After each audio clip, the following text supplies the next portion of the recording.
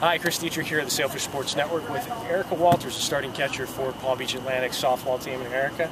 Known for your defense, beat a home run in Game 1 and a home run in Game 2. You're feeling pretty good up there, huh? Yeah, feeling pretty good. I was kind of in a slump last night, had a couple strikeouts, and Coach moved me down to the bottom of the lineup, said I'm going to take the pressure off of you, and I felt pressure-free and just went up there and had fun. It's got to feel great when, like you said, when you're pressure-free up there. Is there any pressure handling this pitching staff this year? It seems like you guys, whoever's on the mound, you have great communication.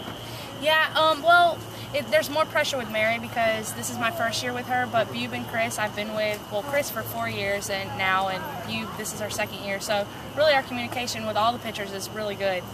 So good job hitting today.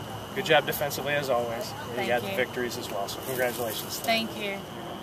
Hi, Chris Dietrich again here with this time head coach of the women's softball team, Kimmy Bloomers. And Kimmy, good job here tonight. Bats came out. You guys dropped 4 straight and come up and get 2 victories today.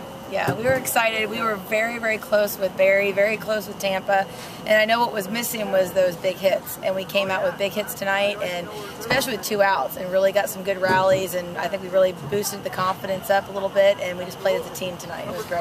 Yeah, we just spoke with Erica Walters, talked about how good she's been defensively, but also her bat came out tonight. How nice is it to get a surprise, not really a surprise, but a bonus like that? Yeah, it is, and she's been completely solid for 4 years with me behind the plate. She works her tail off, and I'm just so happy that she's back there, and it's always a bonus when she gets hits. And she was our leading hitter last year, and I gave her a little bit of a break and put her down the lineup these 2 games today just to give her a little bit of that break, and it worked out nice for her, is that she got probably that easier pitching, and then she was able to hit the ball really well. And as for pitching, you had Lauren on the mound today. Struggled a little bit, decided to leave her in. Tell us a little bit about that. We've been working on that. We've been talking with the pitching staff, and we really want them to gain that confidence by staying in and sticking it out. And sometimes we got to bring them out. I've been doing a little bit of that baseball mentality. I know that's how I've been raised, and so I'm learning that in this game it's probably a little bit better to keep them in sometimes. And that's what we've been working on, and they've been, pulling through and gaining the confidence and coming out with wins. So good defense. Bats came alive. We got. Who do we got coming to look forward to?